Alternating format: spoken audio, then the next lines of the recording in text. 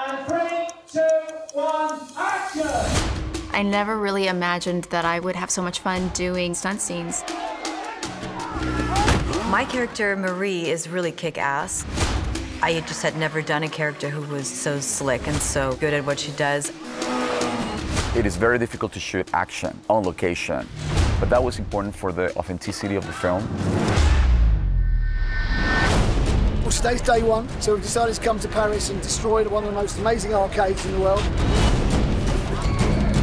Whenever I was working with our stunt coordinator, I always felt like he was creating movement that made sense. It never felt like he was making a superhero. We are starting here in the oldest covered walkway in all of Paris. We're going to create mayhem, chaos, gunfire, motorcycles, and people running in all directions. The location scouts, they found these arcades, and the idea was, okay, well, these badass women should be riding motorcycles through the arcade and knocking people out of the way. So that was literally our first day.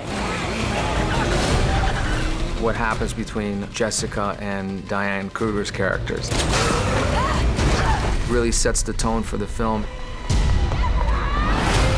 It's just a massive sequence that starts the movie and promises the kind of grit and detail, scale and spectacle. Just another day on the set of 355.